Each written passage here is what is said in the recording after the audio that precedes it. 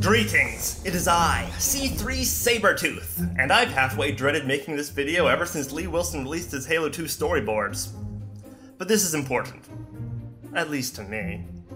And since I suck at introductions, I figured I should open this video with a little story. In 2009, video game developer Ensemble Studios officially closed its doors, with the real-time strategy game Halo Wars being both its final game and only foray into the Halo universe. But initially, Ensemble had planned to produce another entry in the Halo franchise, a massively multiplayer online role-playing game codenamed Titan. From the looks of it, you'd be able to pick your character's species and class, and you'd be divided into factions of good guys and bad guys, you know, standard MMO stuff. Allegedly, the game was to take place in the age of the Forerunners, so the UNSC and Covenant presence in the game was likely the result of time travel. Not much of the game's materials are available online, but from what's out there, the Halo community has largely reached the consensus that Ensemble was heading in the wrong direction. I actually quite like the stylized look, but the new species and character classes do look wildly out of place in the universe we know. That said, some of this is clearly early ideation and wouldn't necessarily reflect the finished product. Nobody can truly say how this game would have turned out had it been continued to completion. But I bring all this up because in this mix of radical artistic liberties, Ensemble Studios designed a species we all knew but had not yet seen. After all, how could you set your game in the age of the Forerunners without having the Forerunners? Let's see what crazy design they came up with.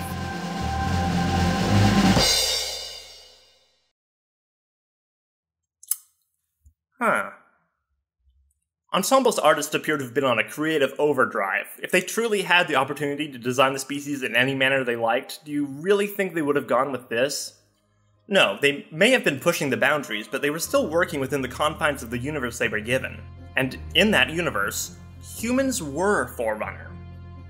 Yes, in Bungie's universe, the ancient and mysterious Forerunners were the progenitors of the human race. Following the activation of the Array and its obliteration of the galaxy's sentient life, the Forerunners reintroduced these species back into the Milky Way, including their own, ensuring that their species would re-emerge on the third planet from Sol. Their successors would have to start over from scratch, building a new civilization from the ground up. And in the interim, Forerunner constructs across the galaxy would maintain stewardship over their maker's technology, just waiting for their creators to one day return and reclaim it. Now, 343 Industries obviously went in a different direction. Early in their possession of the Halo IP, 343 Industries released a trilogy of books known as the Forerunner Saga, in which humanity and the Forerunners are depicted as two distinct species that coexisted 100 millennia ago. Their subsequent games and media continued this vision. You can like this change or dislike it. The only wrong answer is to deny that this was a change at all, which unfortunately appears to be the universal position of 343's fanbase. Back in my Combat Evolved video, I made a comment joking about the impossibility of the OG Halo 2 script's release. And while we're at it, how about the original Halo 2 script too? This is 160 pages worth of cinematics. Also, a unicorn. Might as well tack that onto my wish list of impossible things. Now, I wasn't saying this to be coy or to galvanize former Bungie employees into proving me wrong.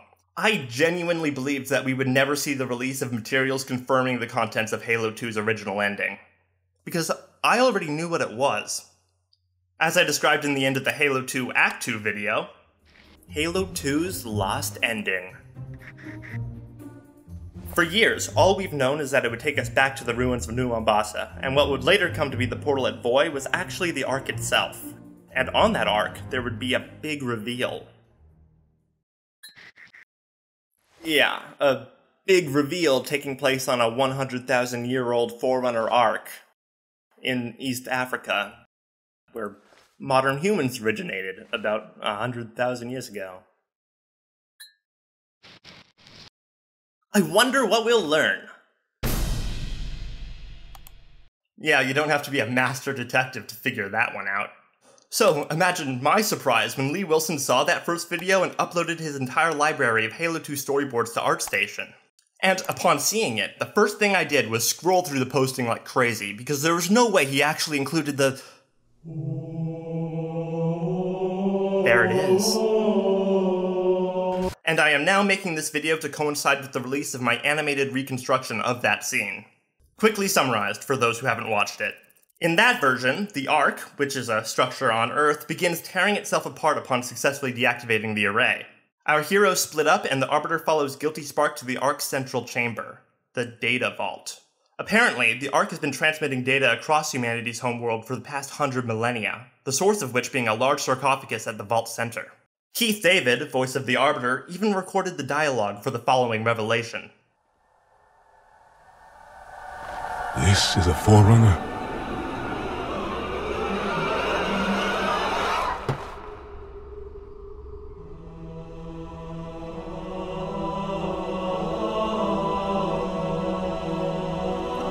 It turns out that the Forerunner who activated the array kept their species from extinction by using this data vault to become a template for a new race of Forerunner. Humanity, the resultant fusion of Forerunner genetics and native Earth life. While the precise mechanism of the Forerunner's meddling in human development was ultimately never canonized, and this specific scene was cut from Halo 2, the underlying fact was not. This was Bungie's canon. And look, I really don't want to make enemies in this community, because I know we're all Halo fans here, but the amount of misinformation around this topic is staggering. I'm not expecting you to blindly accept that I'm correct and so many others are wrong, but I am asking you to sit through this video and make an informed conclusion for yourself. I may be a cartoon character with pointy shoes, purple pants, and awesome hair, but I also know an awful lot about Halo, and I think I know what I'm talking about. So, when 343 Industries took over the Halo franchise, they changed a lot of things. One difference that is immediately visually apparent is the change of art style seen in Halos 4 and 5. By and large, I'm not a big fan of the artistic direction 343 Industries chose, and I'm glad they reversed course for Halo Infinite, but that's just my personal opinion. My opinion isn't any better or more valid than those who do, and I take no issue when people say they liked or preferred this art style. I do take issue, though, when people say there was no art style change at all. And yes, people do. For example, in Bungie's Halo, Forerunner architecture looked like this, and 343 redesigned it to look like this.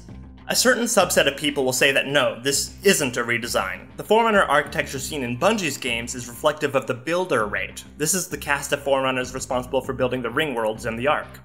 The Forerunner architecture seen in 343's output between 2012 and 2021 is the architectural style favored by Warrior Servants, which is a different cast of Forerunners. So, 343 Industries didn't redesign Forerunner architecture, they simply used a different style of architecture to denote facilities created by a different cast of Forerunners. Except, this isn't true at all. If that were the case, why does 343's depiction of Installation 03 have Warrior Servant architecture? Why does Installation 09? Those are both builder facilities according to 343's own lore. Better yet, why did the Ark change architectural styles between studios so that it now reflects the wrong cast of Forerunner? Also, Genesis, the Forerunner planet we visit in Halo 5, it clearly uses their redesigned architecture. Is this a Warrior Servant planet? Because I seem to remember Exuberant Witness saying, "This is a builder facility after all. I was installed by the builders. I serve the builders." It's incredible how awful that argument is. I'm not even passing judgment, I'm just saying that 343 changed it, and they're responding with a counterclaim that isn't true most of the time. Another example. In Bungie's games, the elites look like this, and in Halos 4 and 5, 343 redesigned them to look like this. These same people will say that 343 didn't redesign the elites. This is intended to be a different subspecies of Sangheili that we had simply never seen in Bungie's games. Okay, so if this is supposed to be a different subspecies of Sangheili, then why does the Arbiter look like that now too? I'll then hear the argument that the only reason the Arbiter looks like the wrong subspecies of Sangheili is because this incorrect model was the only asset 343 had. I'm not a game developer, but I can't imagine it taking that much time to put a different mesh on that elite rig. Heck, they probably could have imported the elite model from Halo 2 Anniversary if their artists truly did not have the time. But even discounting that, why does the Arbiter appear to be the same subspecies in the Halo Escalation comic series then? Why does all of Halo 5's concept art show him as the incorrect subspecies of Elite?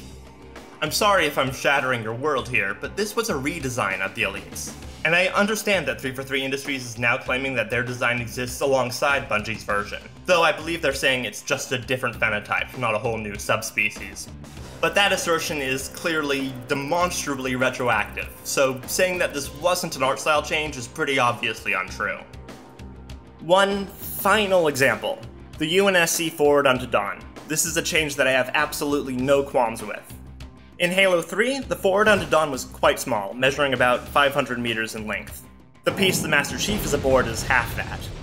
This is way too small to fit in an entire campaign level, so 343 redesigned the frigate and quintupled its size in order to accommodate one. I'm on 343's side here. I wholly understand their reason for changing it, and it's not like the size of the ship was relevant to the plot of Halo 3, so it's no harm, no foul. But then, these same people will start claiming that no, 343 didn't redesign the frigate and quintuple its size. The reason why the Forward Unto Dawn is so much bigger in Halo 4 in comparison to its Halo 3 counterpart is because this massive, level-sized frigate was the only asset they had. That excuse doesn't even sort of make sense here. They believe that 343 Industries wanted their opening level to take place on this much smaller Halo 3 style Forward Unto Dawn, but either ran out of time to create it or disk-based to store it. But, lucky for them, they already had a campaign-level sized asset of a different torn-in-half frigate, including both the exterior and interior, that was just sitting there, taking up disk space. 343 was then forced to use this asset as an opening level because they didn't have the time or disk space to create a model of the ship a fifth of that size. Does any part of that make sense to you? I almost resent having to provide evidence that this claim isn't true because it's so obviously untrue, but guess what? The Art of Halo 4 includes written interviews with 343's artists discussing their approach to redesigning the Forward Unto Dawn, which is an event they're claiming never happened. There! Debunked! This is so stupid.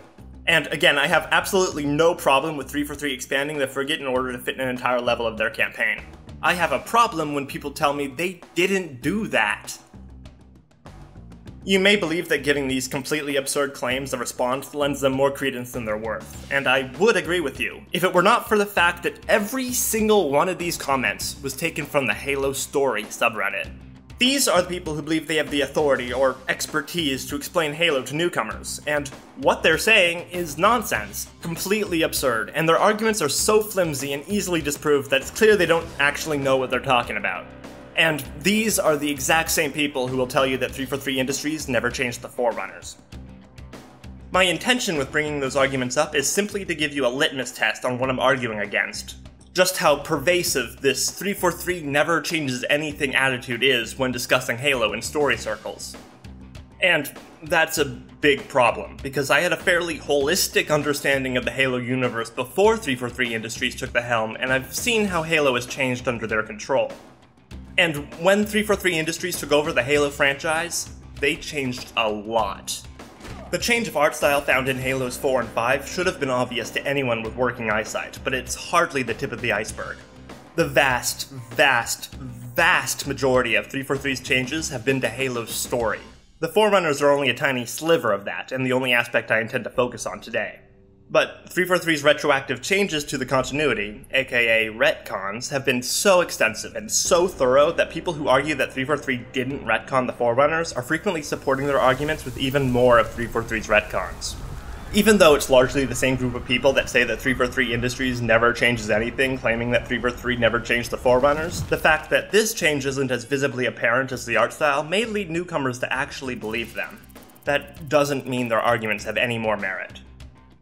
It doesn't help that the true answer regarding the Forerunners has some nuance. Not much, mind you, but just enough for people to make a plausible sounding argument without outright lying. We'll get to it. Another myth we need to dispel just right off the bat is the idea that 343 Industries is primarily staffed by former Bungie employees. It is not. People need to stop saying this. Very, very few Bungie employees have ever worked at 343 Industries since its inception, and the only one you need to know right now is named Frank O'Connor. Okay, brief background time. In preparation for Bungie's upcoming departure from Xbox exclusives, Microsoft executive Bonnie Ross began the formation of 343 Industries to continue the Halo franchise in Bungie's absence. Bonnie Ross then appointed Bungie's content manager, Frank O'Connor, to become the director of the entire Halo franchise. So this was a pretty major step up for him. He became Halo's franchise director after just being the content manager at Bungie. What did the job of content manager entail? I don't know. it's pretty clear that Frankie wasn't all that sure either. That isn't to say he didn't do stuff at Bungie, because he totally did. It's just that the elements over which he had purview are fairly ambiguous. The importance of this clarification is that it would be extremely unlikely for story elements to drastically change if 343 Industries was truly composed of largely the same group of people who created the original games. But it isn't. Instead, there's only Frank O'Connor, aka Frankie, aka Frankles. But he is in charge of the franchise, so that means that 343's depiction of the Forerunners would have had to have been signed off by him. So, clearly, Frankie wasn't under the impression that humans were descended from Forerunners, and he worked at Bungie. What's up with that? Well, we'll get to that, too. First, let's cover what Bungie established regarding humanity's descendants from Forerunners. Starting with Halo, Combat Evolved. Halo, Combat Evolved. The very first hint of humanity's Forerunner ancestry is something I've already brought up and is an ever-present element of the Halo universe that was established in the very first game. It's the term Forerunner constructs use to refer to members of the human race. Reclaimer. To reclaim is to take back something that was yours, as in Forerunner technology, the Forerunner legacy. Humans are claiming it again. That unto itself is pretty on the nose, but let's continue. Midway through the library, Guilty Spark will say the following. It's normally somewhat drowned out by the sounds of your battling the Flood, so here it is in isolation. The installation was specifically built to study and contain the Flood. Their survival as a race was dependent upon it. I am grateful to see that some of them survived to reproduce. I mean, we're still technically in hint territory, but that's also not very subtle. The opening of the next level, 2 Betrayals, features Guilty Spark actually mistaking the Master Chief for a Forerunner. Specifically, Guilty Spark mistakes him for the very same Forerunner who activated the rings 100,000 years ago, a character we now know as the Didact. But you already knew that. I mean, how couldn't you? Why would you hesitate to do what you've already done? Last time you asked me, if it were my choice, would I do it? Having had considerable time to ponder your query, my answer has not changed. There is no choice. We must activate the ring. At the very least, this should suggest that an armored human is practically indistinguishable from an armored Forerunner. Save his head. Dispose of the rest. The next time we see Guilty Spark in the game is when he shuts down the Pillar of Autumn's self-destruct sequence. While in engineering with the intention of taking the core offline, the one thing that piques the monitor's interest is the Pillar of Autumn's entries on human history. You can't imagine how exciting this is, to have a record of all of our lost time. Human history, is it? Fascinating. And as an aside here, from this point onward, Guilty Spark is far less confused about the state of the galaxy. He no longer thinks the Chief is the Didact and is an ally to humanity and the UNSC up to the end of Halo 3. He even helps prevent the firing of Installation 05 in Halo 2 and all the remaining rings in Halo 3. We must get past that barrier, or the network will destroy it all! It's probably supposed to be his reading of human history here that caused the change of demeanor. He's finally filled in the blanks of what his creator's descendants have been up to for the past 100 millennia. Halo 2. This game actually has the fewest allusions within the trilogy to humanity's Forerunner ancestry, likely because the reveal that humans were descended from Forerunners was intended to take place at the end of the game, as per the Halo 2 storyboards. We still have Forerunner constructs calling humans Reclaimers, of course. A Reclaimer? Here? At last! We have much to do! But there isn't all that much in the way of new information. Cortana does observe that the Forerunners seemed adamant about preserving their legacy, but I know that isn't particularly convincing unto itself. Also, and I've mentioned this before, Bungie did make a clear effort to show 26th century human architecture starting to look conspicuously Forerunner in design, effectively showing that humanity is on course to become just like the Forerunners. And an important thing that Halo 2 does establish, though it's not paid off until Halo 3, is that there is something important about East Africa.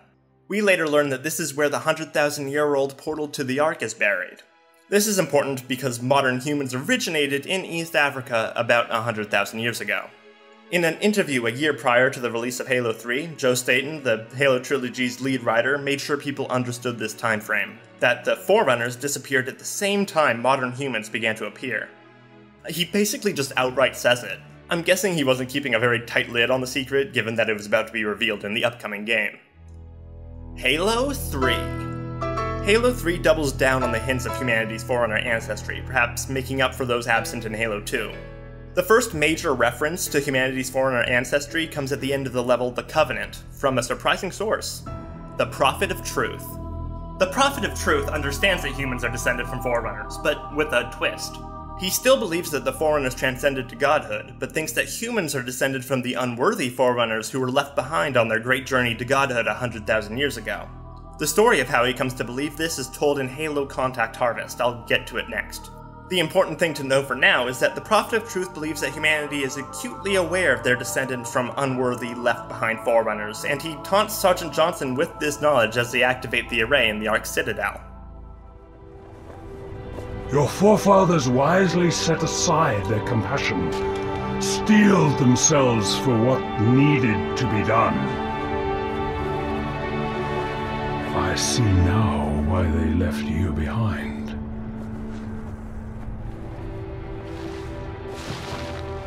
You were weak, and gods must be strong. So Truth pretty much just tells you what's up. We're circling the reveal now, so subtlety, if we ever had it, is now out the window. The following level, Cortana, also alludes to humanity's Forerunner ancestry, this time from the Gravemind. The Gravemind maintains memories from the Forerunner Flood War, and knows humans are descended from its ancient enemy. Much like the Prophet of Truth, the Gravemind assumes humanity is aware of this fact. Child of my enemy, why have you come? I offer no forgiveness. A father's sins pass to his son.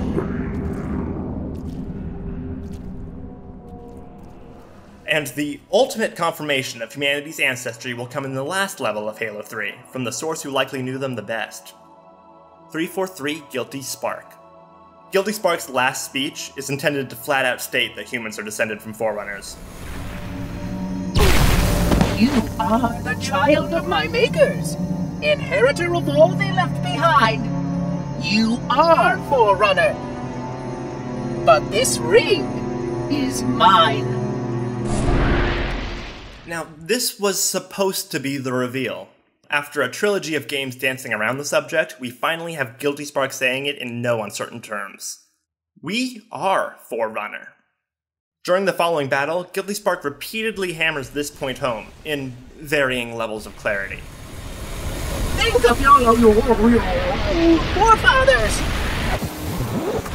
Do not destroy your inheritance! Accept your legacy! So, Guilty Spark just literally told you the answer, a number of times at that. However, in case you needed a second source to verify this, Halo Contact Harvest has got you covered. This novel was published a month after the release of Halo 3 and was written by Joe Staten, the Halo trilogy's lead writer.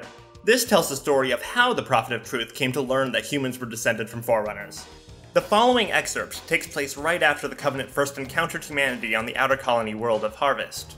The Covenant possesses a technology known as a luminary, which are devices that can scan and identify the presence of Forerunner relics. These luminaries indicate that Harvest is a treasure trove of Forerunner artifacts labeled Reclamation. Meanwhile, the future prophets of Truth, Regret, and Mercy meet in the keyship in the center of High Charity and commune with a fragment of Forerunner AI Mendicant Bias, who reveals that all those Forerunner relics are actually the humans themselves. For eons I have watched. The Oracle's deep voice reverberated inside its casing. Its eye beam flickered with the cadence of its words as it pronounced in the Sanshayum tongue. Listen to you misinterpret. Blessed herald of the journey, the philologist wailed, neck low and arms spread wide. Tell us the error of our ways.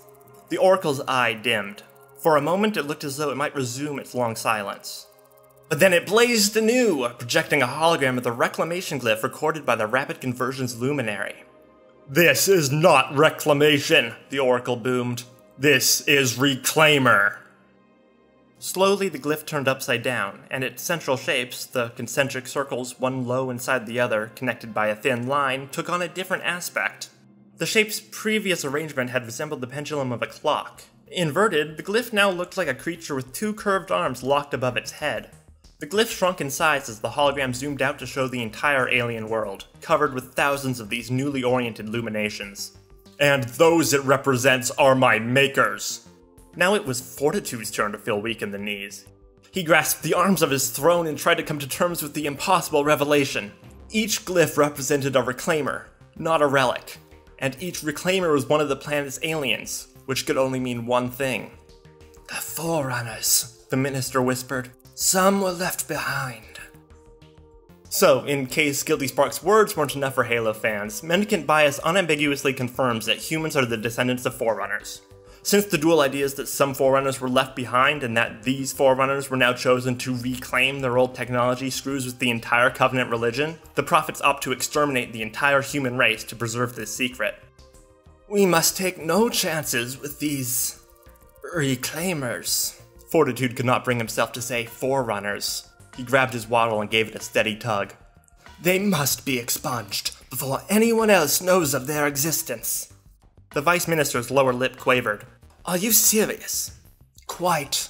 "Exterminate them? But what if—" "If the Oracle speaks the truth, then all we believe is a lie." Fortitude's voice filled with a sudden strength. "If the masses knew this, they would revolt, and I will not let that come to pass." That's right, humanity's descendants from the Forerunners was the entire purpose of the Human Covenant War. 343 Industries retconned the entire purpose of the Human Covenant War. This shouldn't be a mystery anymore. Humanity's Forerunner ancestry has been explicitly confirmed, in-universe, twice now. I don't get how Halo story fans don't understand this. They seem to universally believe that humanity's Forerunner ancestry never surpassed being a suggestion. This officially stopped being a suggestion in 2007, if not in Halo 3 itself, then definitely in Contact Harvest. But let's continue onward. Halo 3 ODST. The legendary ending of Halo 3 ODST reveals that there's a massive Forerunner complex that continues well below the newly unearthed portal. Admittedly, I'm not entirely certain what this is implying. I assume that all this machinery is somehow relevant to how the Forerunners continued their genome in humanity, something akin to the data vault seen in the Halo 2 storyboards. I can't say for sure, but what this ending definitely shows us is that there's more to the Forerunner installation at Void than just the surface level portal. What that is exactly, I don't think we can say. Halo Reach.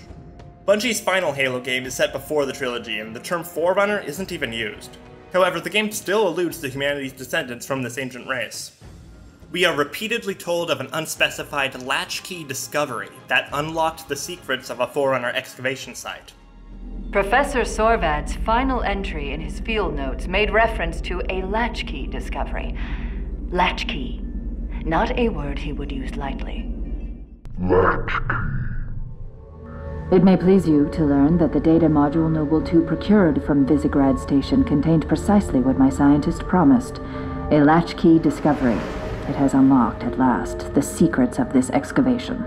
And though we are never specifically told what this latchkey discovery was, Halsey subsequently refers to the knowledge held by the Forerunners as humanity's birthright. What is this stuff? Knowledge. A birthright from an ancient civilization. So, Halsey seems to know that humans are descended from the Forerunners, and I don't know what other discovery could have unlocked the secrets of a Forerunner excavation. I know it's never explicitly stated, but I have to assume that's what they're going for. I've been focusing almost entirely on the games here, plus the novel written by the guy who wrote the first 4 of them. But it's worth noting that there were also some sporadic hints of humanity's Forerunner ancestry in other Halo novels leading up to the reveal. I'm adding all the Bungie-era book hints that I can remember offhand on screen, but you should know that I read all these books well over a decade ago now, so this is hardly a thorough list of them. I'm sure there were many more that I either forgot or never picked up on in the first place. Also, some of you may have noticed that there is one piece of Bungie-era Halo media that I have, so far, neglected to mention. Don't worry, I will get to it. But overall, I'd say that Bungie was pretty clear that, in their universe, humanity was descended from the Forerunners. But within the realm of canon materials, it's never made entirely clear how. Basically, the question is, did the Forerunner somehow guide human evolution and mold them out of existing Earth life to create a new race of Forerunner? Or, option 2, are humans the descendants of literal physical Forerunners who were placed on Earth after the firing of the array, who subsequently forgot their history? Officially, we are never given an explicit answer on that front. However, I feel like a good rule of thumb for what constitutes science fiction is the following. Given what we know, what could be? This is what divides properties such as Star Trek from Star Wars. In Star Trek, for example, you have a galaxy teeming with sapient lifeforms, many of which could be communicating with us right now. But if that was the case in our universe, why haven't we heard from them? So Star Trek establishes that these lifeforms have protocols that mandate non-interference with developing civilizations. We know we aren't currently communicating with them, but Star Trek's aliens could be out there, but actively avoiding contact with us. I mean, probably not, but could be. Contrast this with Star Wars, which prominently features humans engaging in interstellar warfare a long time ago in a galaxy far, far away. How did this happen? How did they get there? Forget it, it doesn't matter. This is a fantasy space opera, not science fiction. And this isn't a dig at Star Wars, mind you, it's just a different genre. It isn't trying to plausibly fit its universe into our own. In The Force Awakens, the heroes watch as planets in a nearby star system get obliterated in real time. This scene breaks all the science. That's not how the speed of light works.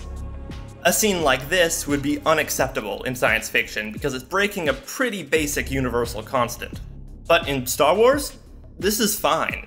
And that's really the dividing line. Science fiction takes our real-world understanding of the universe to invent potential futures, alternate realities, or divergent timelines. Fantasy doesn't concern itself with any of that. That's a bit of a tangent, but to bring it back to Halo and the Forerunners, option 1 is the only plausible answer since Bungie's Halo was consistently science fiction. In real life, we know that humans evolved on Earth, but ancient aliens could have guided that evolution. Theoretically, of course. The other option, humans being descended from literal Forerunners, does not fit with what we know. We have fossil evidence of the divergence of humans and chimpanzees, and this couldn't exist if humans were fully formed Forerunners that just popped up 100,000 years ago. Given what we know, this couldn't be. This option throws out our real-world documented proof of human evolution and would dip the franchise into the realm of fantasy. Halo 3's emphasis on humanity being the children of the Forerunners certainly points more to the created option 2. Same with humans popping up on luminaries that scan for Forerunner creations. Guilty Spark's claim that all the original Forerunners died in the array's activation effectively cements that for me. That wouldn't be true if humans were literal Forerunners who were transported to Earth. And while I know cut content isn't canon, the Halo 2 storyboards unambiguously illustrate that yes, Forerunners created humanity. Which is what I would expect. It's the science fiction answer. And this works in more ways than one. The Forerunners are intentionally analogous to the Abrahamic God, and there's this unspoken underlying implication in Bungie's universe that the stories told in the Bible are our interpretations of the Forerunners' history. Most obviously, there is the Flood, a deadly force which threatens to wipe out all life. In response to this flood, the Forerunners build an ark to preserve specimens of each species to repopulate once the flood has gone. Does any of this sound familiar? Because I know a biblical story just like this. And, keeping this in mind, according to the Bible, are humans literally the descendants of God? No. God created mankind in his own image. Right? In the Halo universe, many of the galaxy species come to independently worship the Forerunners as gods, and humanity is no different. That's what the Abrahamic religions are. Some 343 fans claim that Bungie never had a clear vision as to the identity of the Forerunners, which I feel is pretty much objectively false. Others will concede that Bungie intended to have humans be descended from Forerunners at one point, but will claim that they ultimately changed their minds. No matter the argument, the supporting evidence is always the same. The Halo 3 terminals and the Iris ad campaign. Iris effectively being an ad campaign for the terminals. They're connected. This is the Bungie-era media I held off on mentioning.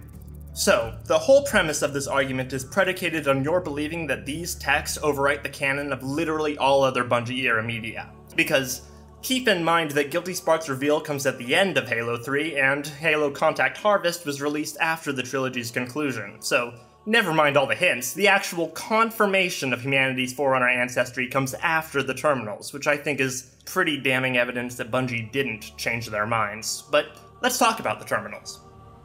For those unaware, Halo 3 features 7 Forerunner consoles called terminals hidden around the latter half of its campaign. Upon interacting with them, the player will be redirected to various Forerunner records in conjunction with some spooky reversed speech. This audio played backwards will say things such as, "Access granted," or "Lineage confirmed." Yeah. You'd be correct in assuming that this isn't gonna be quite so clear-cut. Okay, so the text to which you're redirected can be organized into 3 distinct groups, divided by the sequence in which they appear and the difficulty on which you're playing. One group consists of miscellaneous reports and communique largely concerning the Forerunner Flood War. I'll simply call this group Communications. Another follows the story of Mendicant Bias, a hyper-advanced Forerunner AI tasked with studying and destroying the core Flood consciousness, who ultimately betrays its creators and sides with the Flood. It is a fragment of this same AI who will later tell the Hierarchs the truth about humanity. And the last one is a correspondence between 2 Forerunner lovers known as the Didact and the Librarian during the final stretch of the Forerunner Flood War. I'll do my best to quickly summarize all of the entries as efficiently as I can. Please bear with me here. It's important to cover all of the terminals because apparently this is the only Bungie lore that matters. Okay, let's start with Communications. Terminal 1. This is a Forerunner report detailing an engagement with the Flood. Flood-controlled vessels ignore the Defenders' attacks and make landfall on a Forerunner planet, ultimately forcing the Forerunners to commence an orbital blanket bombardment to destroy all life upon it. Terminal 2. Forerunner correspondence that uses modern email conventions for some reason. The Forerunners are losing the war and rapidly facing extinction. Their searching for survivors is expending time they can't afford to lose. All living Forerunner personnel are being confined to stasis, and the Forerunner sending this message recommends that systems in which the Flood have made a physical presence be destroyed via premature stellar collapse. Okay, so that sounds important. All Forerunner personnel are being put into stasis. Terminal 3. Transcript of Guilty Spark speaking to an unspecified ARC AI. This exchange happens moments before you read it. The 2 mysteriously allude to the Librarian's final plan involving an archive that's present on the Ark. And, of note, that's Librarians is plural. It seems Librarian was supposed to be a job title for Forerunners in charge of cataloging and indexing species, not a specific individual. I think something was lost in translation to 343's universe. Anyway, this topic is dropped once the AI mentions that the Ark also contains a foundry. This excites Guilty Spark, who already suspects a replacement ring is being built. You can even hear part of this conversation in-game. Sincere apology, but how... The archive is intact. Then our maker's plan? A what? A foundry? But the important thing is that the Forerunners had some sort of final plan involving an archive in a place where they indexed species for repopulation. I wonder what that plan could be. Terminal 4. This is a memo addressing the entire Forerunner fleet, ordering non-combat personnel to wear combat skins rated Class 12 or above, while combat personnel must wear skins below Class 8. Weapon platform specialists are expected to wear their platform interface skins at all times to ensure peak mind-machine synchronization. The memo then transitions to equipment registration procedure before abruptly cutting off at the third of 5 parts. Terminal 5. The quote-unquote keyship strategy may become non-viable over time. This message recommends the fallback strategy of eliminating the biospheres of core worlds and evacuating their populations to facilities such as those described in the Onyx project, meaning shield worlds. Sorry, I need to clarify something. In Bungie's universe, shield worlds were safe havens from the rings. That's why they're called shield worlds, because they shield you from the array's pulse. 343 Industries has since retconned them into something else. I'm not entirely sure what. According to the Forerunner saga, shield worlds are somehow an alternative to the rings. Forerunners are debating the merits between shield worlds versus the rings, and I do not know what shield worlds are supposed to do in 343's universe. According to the current Halopedia, I guess there's some kind of traveling fortress. I don't know where the word shield fits in or how that's on par with the rings. Funnily enough, you can actually check this article's history and see how Halopedia had to scrub this entire page as everything about Shield Worlds was retconned. I wish they'd at least address the fact that everything here replaces Bungie's canon. This is a pretty small change in the grand scheme of 343's retcons, though, but it's kind of funny that the Shield Worlds are fortresses now, while the ring... one sec, sorry. Okay, you might notice that I always call the rings, or some variation of that. That's because they're not actually called halos. Halo is the Covenant word for them. They frequently ascribe religious-sounding names to purely functional Forerunner items. What they call the Sacred Icon is really called the Activation Index. What they call Oracles are really called Monitors. And what they call Halos are really called Fortress Worlds. So I was gonna say that it's kind of funny that the Shield Worlds are fortresses while the rings are Fortress Worlds, but then I remembered that 343 Industries retconned this too. Now the Forerunners actually just called the rings Halos. And just to rub salt in the wound, 343 is now trying to spin the term Fortress World into a human misnomer, which really doesn't check out with what Cortana says in the original game. Yes, the Forerunner built this place, what they called a fortress world. Anyway, Shield Worlds. In Bungie's universe, they weren't traveling fortresses, they were safe havens from the rings. I'm bringing this up because this line in the terminals only makes sense if you understand what Shield Worlds were actually supposed to be in Bungie's universe. Forerunners never got to use them because their locations were compromised by mendicant bias. Okay, moving on. Terminal 6. This is a report detailing the Forerunners' first encounter with the Flood. A Forerunner pioneer group makes landfall on a life-supporting planet on the outer border of the galactic halo. The planet does have indigenous life forms, but initial scans indicate a section of the planet is devoid of any animals, and now the pioneer group's follow-up report is more than a week late. The Forerunners are now sending a survey team to the planet. If they disappear too, the Forerunners plan on sending a military detachment to the location. Presumably all that happens, and that's how the Flood gets a foothold in the Milky Way. By the way, the planet in question is simply labeled G617G, which is a reference to the Bible's Genesis 6:17, where God tells Noah that he's about to kill everything with a flood. So, that's another biblical allusion for you. Terminal 7. A Forerunner writes to his father explaining his reasons for joining the war effort. He acknowledges the value of learning from the past, but warns against living in it. Forerunners must plan for the future. I do not look to trade my life in order to preserve our past, but to secure the future. That's my Forerunner voice. And if not ours, then the future of some culture yet to come. It's kind of strange to specify culture over species, isn't it? Anyway, let's move on to the Mendicant Bias terminal entries. Terminal 1. The Forerunner AI Mendicant Bias leaves the Forerunner-defended Maginot Sphere and enters contested space. Under its command is a sizable Forerunner fleet replete with biological Forerunner soldiers. Mendicant Bias observes flood-controlled freight carriers landing on a Forerunner planet's major population centers, and Forerunners subsequently detonating these population centers to prevent the parasite from gaining access to their bodies. Mendicant Bias questions the nobility of this sacrifice before blaming its doubt on a mysterious other, which may be a separate entity communicating with it telepathically or possibly the AI's inner doubt. Terminal 2. Mendicant Bias establishes a line of communication with an entity it comes to learn is actually the core Flood consciousness, a grave mind. The Flood claims they bring peace and represent the next stage of universal evolution. Mendicant Bias is surprised that their encounter is non-violent. The Flood responds that violence was the Forerunner's solution, but emphasizes that violent or peaceful, the AI's response is its own decision to make. Terminal 3. This is an automated report from the Ark. Something known as Alpha Site suffered a brief containment failure centered at the housing of a fragment of Mendicant Bias. Spoiler alert, this story will end with a fragment of Mendicant Bias being placed on the Ark, so this report takes place after the end of this story, but whether this breach happened recently or millennia ago is unclear. After this brief containment failure, the system controlling portal management/life support is momentarily disabled. The fact that there's a portal management/life support control system seems telling. It doesn't prove anything, but it seems like some element of the portal complex needs life support. We then return back to Mendicant Bias's conversation with the core Flood consciousness. The Gravemind claims to bring the magic of friendship and suggests that the Forerunners sent Mendicant Bias in the subconscious hope of having it decide whether or not they should be assimilated by the Flood. Terminal 4. Mendicant Bias and the Gravemind have now been speaking for over 43 years, and the AI has been sending back all the information it has gathered to the Forerunners in charge. For reasons that are never explained, the Forerunners never respond to Mendicant's messages nor give the order to attack the Flood. The Gravemind once again suggests this may be a sign of the Forerunners wanting to leave the decision to Mendicant Bias as an impartial outsider. And when faced with this choice, Mendicant Bias finally aligns itself with the Flood, allowing its fleet crewed by organic Forerunners to be infected. and mendicant bias is officially rampant. A brief aside on rampancy. Rampancy, as depicted in 343's universe, is not remotely similar to what it was in Bungie's.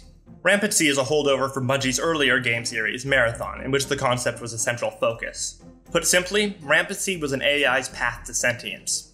AIs experiencing rampancy would commonly rebel against their creators, retroactively viewing their service as a form of enslavement.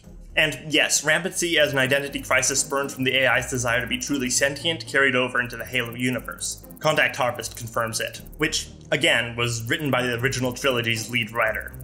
343 Industries has since retconned rampancy into AI schizophrenia. I have to assume that they heard the rampancy makes AIs go crazy and did no further research on the topic. I'm pretty confident this wasn't a conscious choice because the plot of Halo 5 would have greatly benefited from the original definition of rampancy, so it's too bad they erased it. People now say that Guilty Spark confusing the Master Chief for the Didact in Halo Combat Evolved is evidence of rampancy. I agree that he's clearly confused, and perhaps 100 millennia of isolation drove him a little bit nutty, but this is absolutely not what rampancy was supposed to be. It's not even close. It's hard to talk about the Halo universe because so much of Bungie's canon has been retconned, or words that used to mean one thing have been reappropriated or misinterpreted to mean something entirely different. I'm trying my best to limit my tangents to other 343 retcons, but I have to explain what rampancy was actually supposed to be for this next part to make any sense. This is mendicant bias on the path to full sentience. That's why its conversation with the Flood is so focused on the AI having a choice. The Gravemind is repeatedly hammering home the idea that mendicant bias has an opportunity to choose its own path, independent of its creators. And mendicant bias's growing cognizance of its own free will is what spearheaded this transition to rampancy. As in, I have a choice because I have free will. I am an individual, not just a puppet of my creators. Like they want me to be. So mendicant bias is now rebelling against its creators in this state of enhanced self-awareness, which was likely the Gravemind's intention all along. And boy does mendicant issue the Forerunners some interesting threats. Terminal 5. I will drive your people back into the caves they never should have left. I pound your cities into dust, turn back the clock on your civilization's progress, and welcome back to the Stone Age, vermin. Welcome home. I mean, it might as well just... Okay, let's carry on. Terminal 6. A report from Offensive Bias, the AI tasked with defeating Mendicant Bias's armada. Offensive Bias's fleet, which is similarly crewed by organic Forerunners, is dwarfed by Mendicant Bias's flood-infected armada. Mendicant Bias begins infecting its opponent's vessels, and though Offensive Bias's core ships, meaning the ships housing the AI's intelligence, are still some distance away, it's clearly losing the battle. Except, JK lol, elsewhere, the Forerunners activate the rings, and the radiating blast kills everything, Flood and Forerunner alike. Mendicant Bias had made the tactical error of bringing the infected ships close to its core vessels, and with the crews dead, Offensive Bias regains control of its former ships. It is best that our crews perish now, because the battle that is about to ensue would have driven them mad. Offensive Bias begins remotely detonating some ships and uses others to open portals to slipstream space, creating a whirlpool of chaos within Mendicant Bias's armada. In under 3 minutes, Mendicant Bias is defeated and attempts to flee, but Offensive Bias catches up with the only core vessel left, with the intention of pulling Mendicant Bias from its housing and transporting it to the Ark for study. Terminal 7. Now, 100,000 years later, this fragment of Mendicant Bias speaks directly to the Master Chief. The replacement ring's upcoming detonation is likely to severely damage the Ark, but Mendicant Bias vows to do his best to maintain the integrity of the portal above it and allow the Reclaimer safe passage away. Through saving the Master Chief's life, Mendicant Bias hopes to attain some measure of atonement for his betrayal of the Forerunners and to prove that he has changed. The end. You may have noticed something about the terminals thus far. They don't actually suggest that humans and Forerunners are unrelated. At all.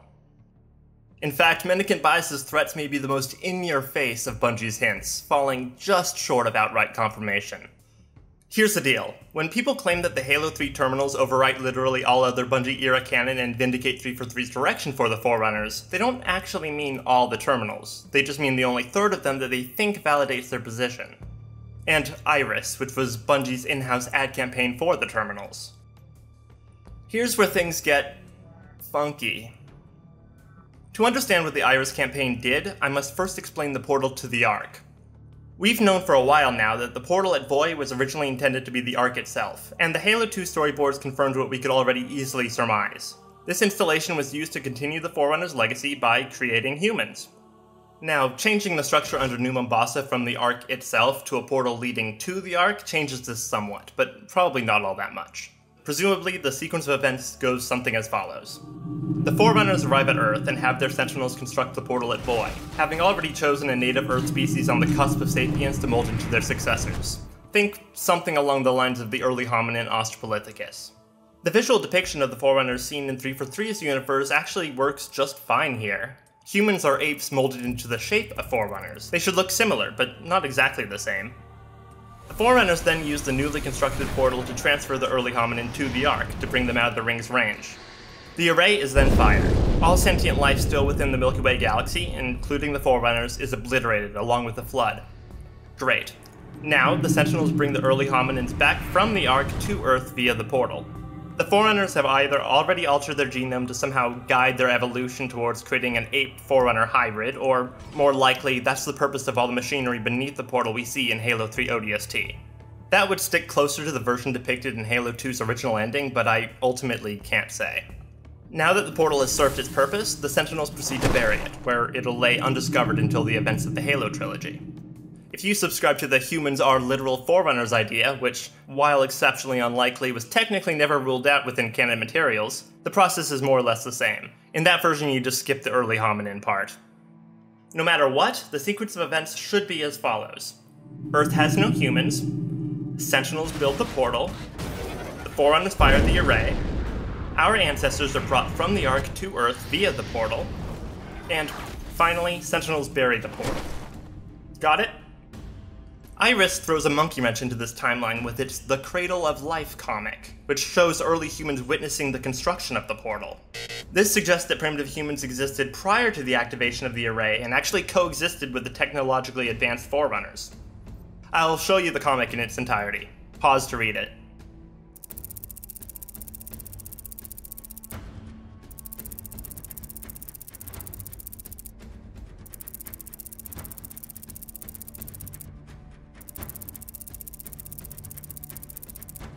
And that's the whole thing.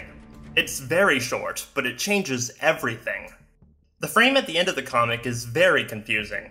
It's showing a primitive human drawing a Forerunner glyph, which, out of context, would appear to indicate that the Forerunners are influencing human development, but the whole premise of this comic contradicts that idea.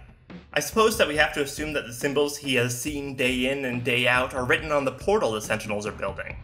Which brings me to the portal the Sentinels are building. This is the only panel in which we actually see what the Sentinels are doing. And does that look like they're building a portal to you? Because to me, that portal looks an awful lot like a mound of dirt. I don't think they're building the portal. I think they're burying it. And somebody just screwed up. Really badly. The illustrations seem to show life being reseeded on Earth after the firing of the array, but the text is suggesting it's before. I don't think the person who added the text understood what they were implying until it was too late. They just told us that humans and Forerunners coexisted and potentially undermined the collective work of all their co-workers. And I don't know if this is relevant, but it sounds like the comic was actually released prematurely. Somebody found the web address for the comic before the Iris campaign could promote it. And it seems that whoever was running this campaign was prone to screwing up, because following this, the campaign's first episode, the meat of the campaign, opens with, "This is my final entry." I learned this later, but it turns out that the first episode released was actually supposed to be the last. All the episodes for Iris had been written ahead of time, but following this gaffe, they had to rewrite a new last one. And that's noteworthy because it is that newly written final entry that gives us the first written indication that humans are anything other than the descendants of Forerunners. The anomalous world is in a perilous location beyond the line. The secrets it holds must be preserved. The inhabitants, these unique denizens, must be researched. They may hold the answers to our own mysteries. What irony that we discovered this treasure only at the end of things. But what fortune that we still had time to save them. If the plan succeeds and they are saved, it'll be a good world. If the plan fails, and the adversary succeeds, it will remain an enigma forever. Okay, so what I believe we are witnessing is a panic-fueled course correction, claiming that the Forerunners found Earth and humanity right before they were about to activate the array. And the Forerunner here seems to be freaking out about humanity for some reason. The secrets Earth holds must be preserved, and they hope it won't remain an enigma forever. Because these primitive humans may hold answers to the Forerunner's own mysteries? It's not stated outright, but it sounds an awful lot like humans are Forerunner, and the Forerunners don't know why. It's as if they're watching their own species re-evolving on Earth without any direct input of their own. I can see no other way humanity may hold answers to the Forerunner's mysteries. And this doesn't make any sense. I think the writer is trying to cover their error, but they're actually just making things worse. Guilty Spark, Mendicant Bias, and even the Gravemind tell us that humans are the children of the Forerunners, meaning that beings who are actually there at the dawn of humanity know humanity descended from Forerunners. Telling us that humans are Forerunners that re-evolved on their own accord does not fit the criteria of what the universe has established. So, this explanation doesn't work at all. But it seems to be the direction the Iris campaign's writer has chosen. And for some mysterious reason, this bizarre course correction only seems to continue in the Didact and Librarian parts of the terminals. Okay, Didact and Librarian terminals. Terminal 1. The Librarian is indexing sentient species and sending them to the Ark. She expresses concern as to the effects this will have on the planets they once occupied, and is grateful for the relative rarity of sentient species. I believe the author has confused sentience for sapience here. The Didact pleads with the Librarian to stop cataloging and return to his fleet. The Librarian refuses. Terminal 2. The Librarian says that the indexing and archival processes are as complete as I can hope for, and asks the Didact to activate the array. The Didact refuses, claiming activation is an affront to the mantle of responsibility. The Forerunners are sworn to protect life, not destroy it. The Librarian claims that the mantle of responsibility is a fairy tale that has failed the Forerunners, and drove them into the position in which they currently find themselves. Of note, this terminal is the first ever reference in the Halo universe to the Precursors, as a mysterious, godlike civilization that preceded the Forerunners. The Didact claims that they can stop the Flood and follow in their footsteps, implying that the Forerunners believed that the Precursors conquered the Flood before disappearing. What I believe the writer is trying to go for here is some sort of evolutionary time loop thing. What I mean is, humans are simply the latest iteration of the same species that keeps popping up every 100 millennia or so, that defeats the Flood at the expense of their own race. The Precursors did that, the Forerunners did that, and now humanity is destined to do that. Iris began using phrases like, "History is circling back upon us," implying that if humanity survives the events of Halo 3, we would be breaking some sort of cycle. I guess it's kind of an interesting idea, but again, this doesn't work at all. I think the writer is still trying to make humans Forerunners in a roundabout way, but has a very limited understanding of what the Halo universe had already established. And they have now invented the Precursors to justify this explanation. Terminal 3. The Didact reveals that they have an answer to the Flood, a newly built, hyper-advanced AI called Mendicant Bias. The plan is to send Mendicant Bias to attack the compound mind at the center of the Flood infection, which should, at the very least, buy the Didact enough time to rescue the Librarian. The Librarian berates the Didact for risking every life in the galaxy for this transparently futile plan. Terminal 4. Here's where we officially continue Iris's weird, nonsensical human explanation. The Librarian is now on Earth and is hammering home how special these primitive humans are. The portal has just been built, and the humans have been indexed. And I guess more than 46 years have passed between this entry and the last, because Mendicant Bias has now aligned with the Flood. The Librarian urges the Didact to fire the array before Mendicant Bias breaches the Maginosphere. And the Librarian knows the fleet is traveling to the Maginosphere because she can see the stars being blotted out as it travels. In real time. From Earth. A scene like this would be unacceptable in science fiction because it's breaking a pretty basic universal constant. We're in fantasy land, folks! Also, the fact that the fleet is visible at all means that it is traveling through real space rather than slipstream space, which is how things in the Halo universe travel faster than light. So, absolutely no part of this makes sense. Also, the Librarian apparently remotely detonated all the key ships. Key ships are necessary to activate the portal, so now she's stuck on Earth. This is a confusing addition, since in the games, the Covenant possess a key ship which they use to activate the portal at Voy, but the Librarian is now claiming that she just destroyed them all, so that doesn't make much sense. Terminal 5 doesn't exist.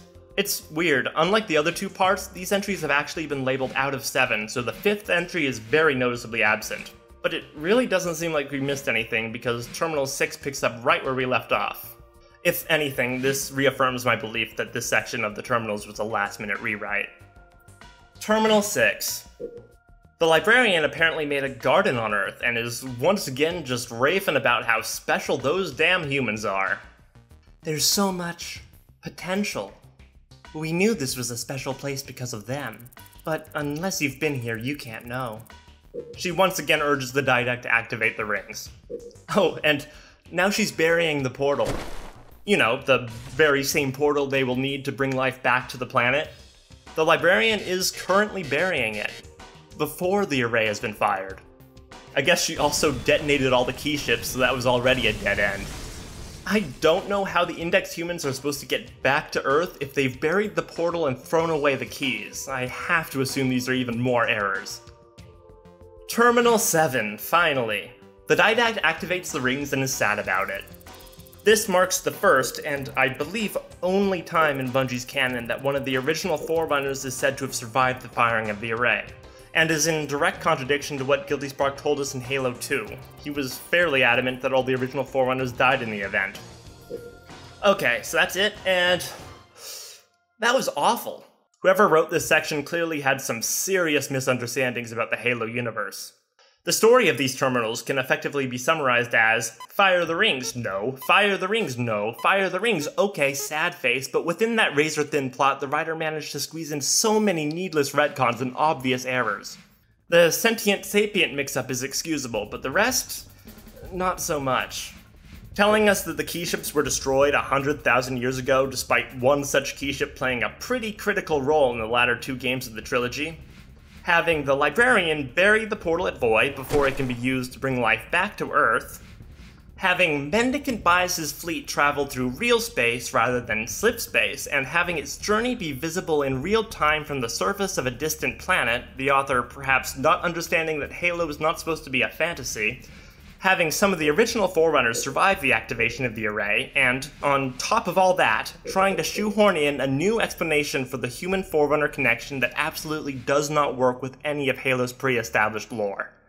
It is such a mess. And looking at this complete dumpster fire, I can confidently come to one single conclusion. These terminals were written by Frank O'Connor. So I looked it up. Turns out the terminals were written by a team consisting of Bungie employees Damian Isla, Robert McLeese, Rob Stokes, and, yup, Frank O'Connor. And Iris? That was just Bungie content manager Frank O'Connor. Well, that explains it. Mystery solved. I can describe nearly all of Frankie's contributions to the Halo universe in a single word. This. I'm not kidding when I say that I can tell that this is his work from just how much of a train wreck it is. Pointless, meandering stories that only serve to ruin established aspects of Halo's universe is practically his entire MO. The man is like King Midas, except instead of gold, everything he touches becomes a complete clusterfuck. It's not that he drops the ball so much as he seems physically incapable of picking the ball up. And he's been in charge of Halo stories since the foundation of 343 Industries. I have a lot of problems with 343's Halo, and Frankie's personally responsible for most of them. When 343 screws something up, more often than not it simply means that Frankie screwed something up. Like earlier, when I said that 343 Industries likely heard that Ramsey made AIs go crazy and did no further research on the topic, what I meant was Frank O'Connor likely heard that Ramsey made AIs go crazy and did no further research on the topic. Because this incorrect depiction of Rampasy started with the Halo Legends Origins short, which he exclusively wrote. So, for those who don't know, Halo Legends was a collection of 7 animated shorts released in 2010. 6 of them were penned by newly appointed franchise director Frank O'Connor. The 7th was a non-canon joke short written and created by the studio behind the Dragon Ball anime. And, offhand, I'm pretty sure that joke short breaks the fewest established rules of Halo's fiction. Frank O'Connor got more things wrong than a studio that wasn't even trying, and I'm not talking about obscure, nitpicky details either. It's stuff like who the Arbiter is, or how Halo 3 ended. Yeah, seriously. Frankie is under the impression that Halo 3 concludes with the UNSC and Covenant forming an alliance to defeat the Flood. One of the shorts even illustrates this event. And humankind and the Covenant, who had drowned for so long in each other's blood, were united if only for the briefest moment, against a terrible enemy they both shared. Righteous souls continued to fight, believing that they could defeat the darkness. And as they fought together, they stumbled together into peace. I have no idea why he thinks this happened. My best guess is that he's taken that 5-minute sequence in which we ally with the Flood to defeat the Covenant and warped it in his mind so that the parties were reversed and that's where the game ended.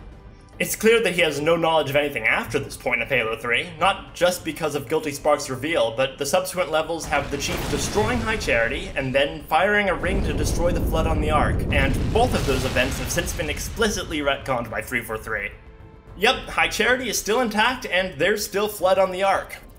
Prepare yourselves.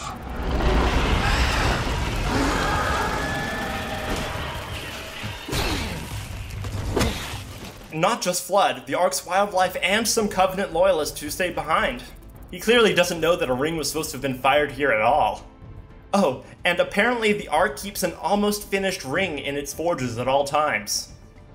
I've discovered the Ark keeps an almost finished ring in its central forges at all times. This means that the half-finished ring seen in Halo 3 has been retconned as well. So, literally no part of the trilogy's actual conclusion is canon anymore. Why is the Master Chief stuck in space in the opening of Halo 4? I have no idea, because all of the events leading up to that have been retconned. Sorry, that was a tangent. The point is, one of the Halo Legends shorts Frankie wrote marked the first time rampancy was depicted as some sort of hallucinatory insanity. The aspect people seem to like about Halo 4's story, however, is Cortana's identity crisis, her desire to become human. But for all that, I'll never actually know if it looks real. If it feels real. Christopher Schlurf, the lead writer of Halo 4, was a newcomer to the Halo universe, but he obviously did his research because he's trying to use Bungie's definition of rampancy. But he's clearly fighting against someone who thinks rampancy is supposed to be some sort of generic insanity. And as soon as Mr. Schlurf left 343, boom! Rampancy once again devolved into AI schizophrenia. It's like Frankie wants to be incorrect. That's just a single example out of literally hundreds. Probably thousands.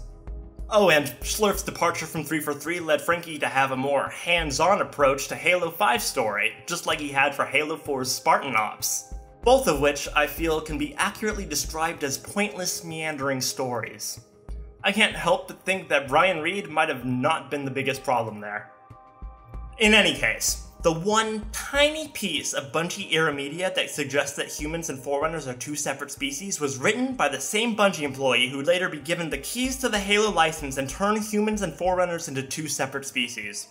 Frankie left Bungie for the burgeoning 343 Industries only a few months after he had written these terminals, and while Bungie was ignoring his garbage and continuing with their original plan for the Forerunners, Frankie was at 343 Industries, in talks with Greg Bear to write a trilogy of books now known as the Forerunner Saga. Which brings us to the million-dollar question. Was the story 343 Industries told in the Forerunner Saga a retcon? Yeah! 99% of Bungie-era materials point to humans being descended from Forerunners. 1% points to Forerunners discovering primitive humans at the tail end of the Forerunner Flood War. And the Forerunner Saga tells us that humans were a highly advanced spacefaring species well over 1 million years ago that built a military force rivaling that of the Forerunners. Through a preposterous comedy of errors, humans and their allies, the Prophets, yes, seriously, ended up in a millennia-long war with the Forerunners because humans were destroying flood-infected Forerunner populations and, I guess, never clued the Forerunners into what they were doing. My lord, the infestation is in a remote locale. Perhaps if we warn the Forerunners? If we warn them, we give the Flood time to spread. You know we have no choice. Cleanse the planet. Humans lost the war and were subsequently de-evolved and placed on Earth, which may or may not have been their original home planet. Somehow this is not easily verifiable. And after humanity was de-evolved and placed on Earth, another 9,000 years passed before the array was actually fired. Okay. So, first of all, Bungie never hinted that humans had an ancient interstellar empire except by proxy of being Forerunner. The fact that humanity now has an ancient interstellar presence independent from the Forerunners makes the whole thing feel like an extremely corrupted game of telephone. Like, Frankie knew that Bungie was hinting that humans were Forerunner, but never understood what those hints actually entailed, so he gave two different contradictory explanations that both entirely missed the mark. And then to really twist the knife, the first book goes, as an aside, "Hey, humans and Forerunners look pretty similar. Perhaps they share a common ancestor." Which has since been confirmed, apparently, which I suppose means Earth isn't actually humanity's homeworld. I don't know how the Forerunners screwed that up so badly. This option throws out our real-world documented proof of human evolution and would dip the franchise into the realm of fantasy. I must confess that I find it extremely disheartening to know that I share a fandom with people stupid enough to believe that this solves anything. Sharing a common ancestor does not make humans Forerunner. Sharing a common ancestor definitely doesn't make humans the children of the Forerunners, which is what was established over and over and over and over again. And the fact that this evolutionary link was apparently wholly unknown to both ancient humanity and the Forerunners means that you can't even distort mendicant bias or Guilty Spark's words into an allusion to this relationship.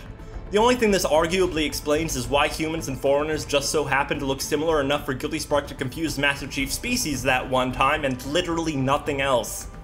This is even worse than Frankie's terminal human Forerunner retcon, because at least in that version, humans were technically Forerunner, just in a weird, indirect way. And I find this facet of 343's direction for the Forerunners the most infuriating aspect of it. If you're going to gut Bungie's canon, why replace it with a crude facsimile of the one you destroyed? You could have turned the Forerunners into a hive mind of jellyfish, or a race of telepathic clouds. Heck, why not turn Forerunner into an umbrella term for their administration under which a multitude of sapient species identify? All of those options would have retconned just as much, but at least would have replaced the existing canon with a departure large enough such that the change could be arguably justified. Oh, and just to add insult to injury, the Forerunner saga, which so rarely bothers to make the slightest allusions to the Halo universe we know, stops dead in its tracks and painstakingly explains the construction of the portal at Voy. According to the final book, shortly before the array was fired, the Librarian programmed Sentinels to construct the portal, a process that wouldn't be completed until well after the array had been fired and after the Earth had been repopulated. So, now, the portal wasn't built until generations after the rings were fired. What was the point of the portal if not to bring the Earth species back and forth from the Ark? Well, according to the book, the Librarian hopes humanity will one day use it to find the Ark and discover their rightful place in the galaxy. This is what, the third or fourth contradictory wrong answer Frankie's given us? And how does she even expect us to use the thing if she's remotely detonated all the key ships? Or did you retcon that retcon too? This is pure lunacy. But the funny thing is, we've now come full circle. If the portal was actually built after the array had been fired and after the barren planets had been repopulated, that means that this comic, the one that started it all, doesn't even imply that humans and Forerunners are two separate species in the first place.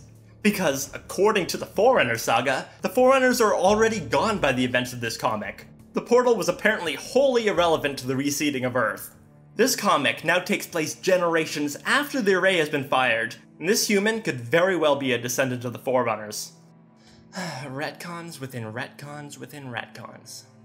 The point is, even if you subscribe to the absurd notion that Frankie's third of the Halo 3 terminals overwrite literally all other Bungie-era canon, it doesn't change the fact that the Forerunner saga retcons everything. To reiterate, everyone at Bungie was working in unison to achieve a common vision. Humans are descended from Forerunners. Everyone except Frank O'Connor, who instead wrote contradictory terminals telling us that Forerunners found humanity in the final stretch of the Forerunner Flood War, and humans may or may not be Forerunners who are re-evolving on their own accord.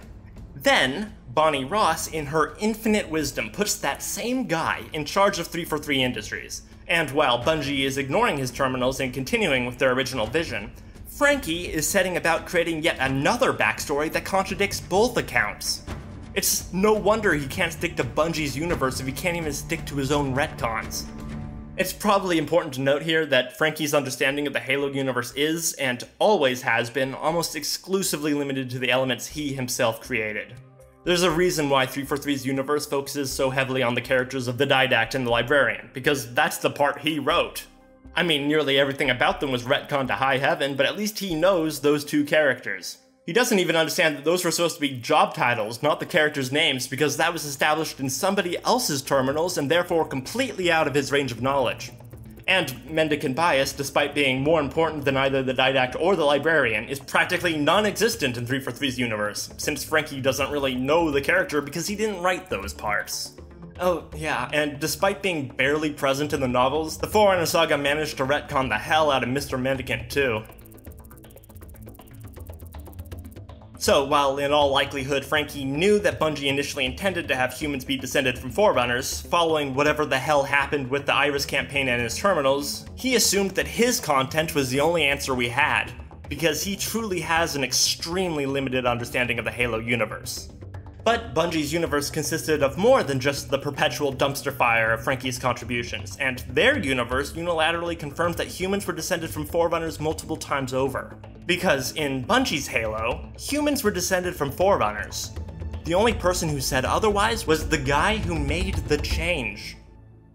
Don't get me wrong, it's perfectly fine to like or prefer the backstory told in the Forerunner saga. Greg Bear is a well-respected and talented writer. I mean, he has to be. Frankie told him to turn Guilty Spark into a literal goddamn caveman, and Mr. Bear was capable of writing it in a manner convincing enough that some of you actually accepted it. That is talent, if I've ever seen it. Sorry. I obviously despise them, but it is fine to like the Forerunner saga. But you have got to accept that its story does not reflect the story told in Bungie's universe. At all. And that goes for nearly every aspect of 343's Halo. The universe we entered in Halo 4 is so far removed from the one we left in Halo 3 that the only way I can reconcile the two is to mentally consider 343's Halo a hard reboot of the franchise. I know it isn't supposed to be, but with Frankie at the helm, we were never gonna get anything else. I thought we had a truce with the Covenant. Right, we never had a truce with the Covenant in Bungie's universe, but it did happen in Frankie's imagination. So that's our canon now. For what it's worth, I am glad people like 343's Halo. Truly, otherwise the universe I was a fan of would have been torn to shreds for nothing. So I am glad you like this Halo. I just wish it hadn't come at the expense of mine. Just please stop saying it didn't come at the expense of mine. And here's a point I want to make sure isn't lost in translation. Unlike the art style, these narrative changes cannot be reversed, and Bungie's version has been so thoroughly scrubbed from canon that there's no returning to the universe we left in Halo 3. It's gone.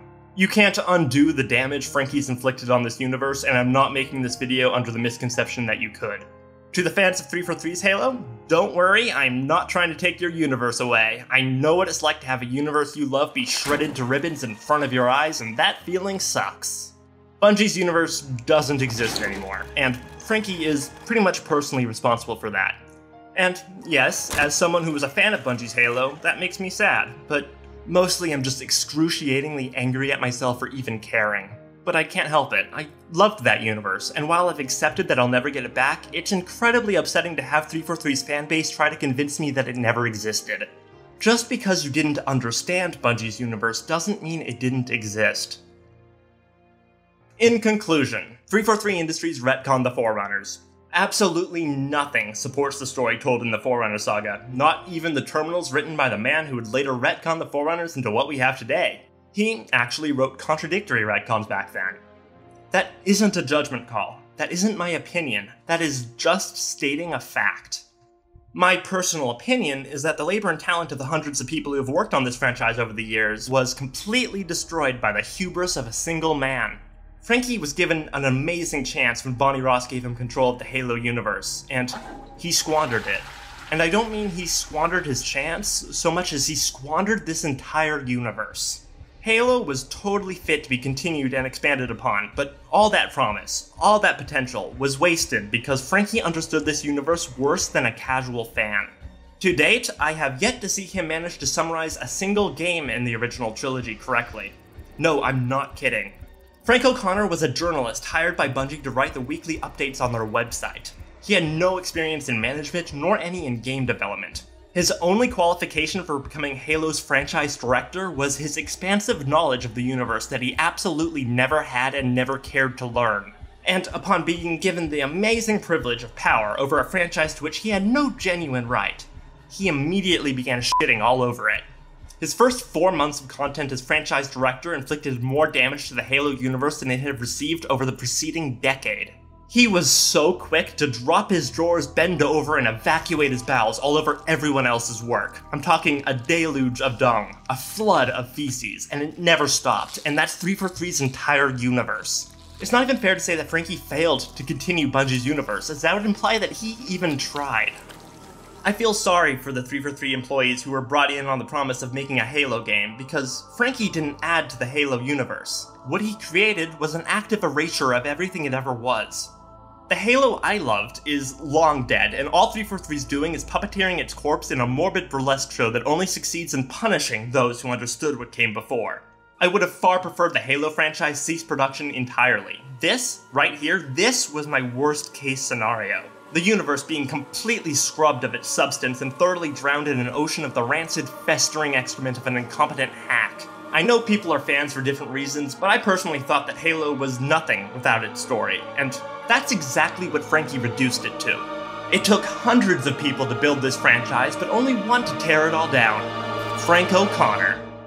AKA Frankie. AKA Frankles. But that's just my personal opinion, not a fact. Let me be clear. The fact is that 343 Industries retconned the Forerunners, just like they retconned basically everything else. It is my personal opinion that, in so doing, they ruined the Halo universe. You may disagree. You may believe that all these retcons improved the Halo universe. Neither one of us is objectively incorrect. But denying these retcons occurred is objectively incorrect. Again, I know we're all Halo fans here. That's true if you're a fan of the story told in the original Halo trilogy, or if you enjoy the taste of Frankie's shit. Or if you're a fan of 343's radically different Halo universe. You're not wrong for enjoying it, but you are wrong if you claim it is anything approaching a faithful continuation of the original. I mean, say what you will about Ensemble's Halo MMO, but it was proven a hell of a lot more faithful to Bungie's vision than anything 343 has ever produced. And the Forerunners don't even top my list of 343's most offensive and wide-reaching retcons, but I won't get into those today. I love the universe Bungie created, and I wish Frankie had too. Or at the very least, I wish Frankie had actually done the barest minimum of his job. But it's too late for that now. 343's entire universe is nothing but the invention of an idiot who knows less about Bungie's universe than you do. I mean it, if you've watched through this video, you are more qualified to run this franchise than he ever was. You're absolutely free to like his universe, but you really shouldn't care about having it coexist with its predecessor, since it's pretty apparent that Frankie doesn't. Anyway, I've said my piece. This is exhausting. For what it's worth, if your introduction to the Halo universe was a 343 Industries property, or really anything after Halo 3, I absolutely do not blame you for not knowing that humans were supposed to be descended from Forerunners, even if you went back and played the original Halo trilogy after the fact. First impressions mean a lot, and why would you assume that Bungie's Halo would have such a drastically different backstory? I totally get why you tune out all the contradictory information Bungie's universe gives you. That said, a lot of these Halo story fans claim to have been fans since the Bungie era. I think they're doing this as an appeal to authority, as if claiming that they were already a fan before 343 Industries took over lends more credence to their opinions. But as somebody who was a Bungie era fan, it does the exact opposite. Humans being descended from Forerunners was hardly deep or obscure lore. Guilty Spark literally told you in Halo 3. The Prophet of Truth and the Gravemind basically did too. We were supposed to know this. I'm not trying to gatekeep here, you're still a real Halo fan if you like 343's games. You're a real Halo fan if all you like is the Spartan Assault mobile game. But I don't understand how somebody could call themselves a fan of Halo's story if their understanding of that story doesn't extend to elements that have been firmly established from multiple sources, including the games themselves. And I do not accept because the Halo 3 terminals is a valid excuse, because, again, those were totally different retcons that were immediately invalidated by the game they were in. And it's not even that 343's fanbase is just really forgiving of retcons, because when... Okay, I'm going there. Buckle up. So, some time ago, well before the Halo TV series was announced to be the non-canon Silver timeline, they released the show's casting and character bios, revealing that the bold and audacious Commander Miranda Keyes was slated to appear as a black research scientist obsessed with Covenant culture. And hearing this, I wasn't thrilled, because I don't like when 343 Industries retcons elements of Bungie's universe. Again, this was before it was declared non-canon. But color me surprised when I saw all these Halo story fans sharing the sentiment. These are the people who defend the Forerunner saga and 343's universe at large. These people are scarfing down retcons like it's their job. Hell, the studio turned Guilty Spark into a literal goddamn caveman. But turning Miranda black? That was a step too far? Why? Why was that the line? Why would they even be surprised? This would be so minuscule in comparison to what 343's done elsewhere. Their whole universe is basically one long, unbroken erasure of Bungie's. The cognitive dissonance is just astounding, and I can only come up with two possible explanations. Either their understanding of the Halo universe is so literally skin deep that it took the changing of a character's race to notice that it didn't line up with the original, or, something a lot worse. Look, I know I hold 343's universe in a lot of contempt. I can't look at their version of Halo and see anything other than the mutilated and defiled remnants of the one I liked. But if you like it, fine, good, whatever, you do you.